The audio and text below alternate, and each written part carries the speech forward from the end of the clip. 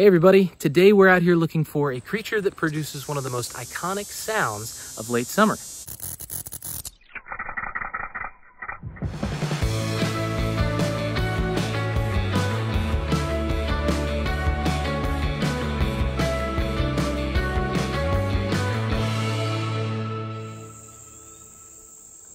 You can see John behind me there filming up in the tree. He's getting some footage of a cicada.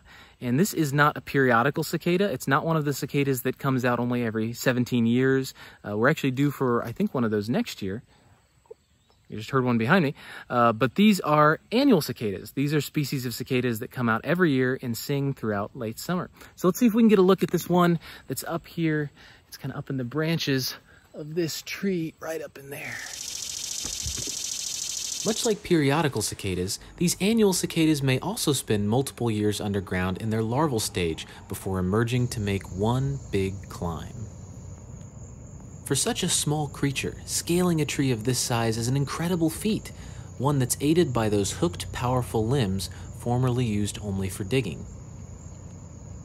Once high enough, the cicada will undergo its final molt, coming out as a beautiful winged adult ready for the final and very crucial stage of its life.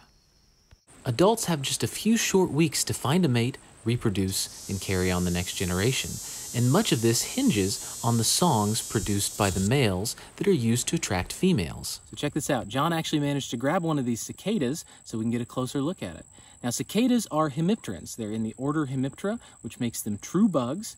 And their close relatives are leafhoppers, plant hoppers. You're probably familiar with those. You may see them coming to your lights at night.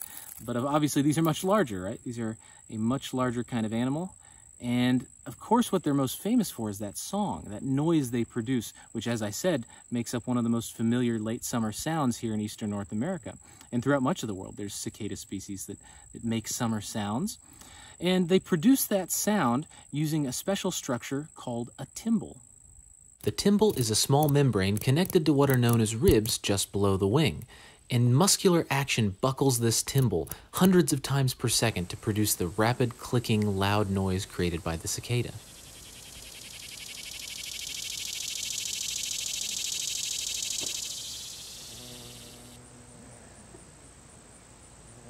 Though we often refer to these as dog day cicadas, there are numerous species of annual cicadas that come in a wide variety of color patterns and make different calls at different times of the day.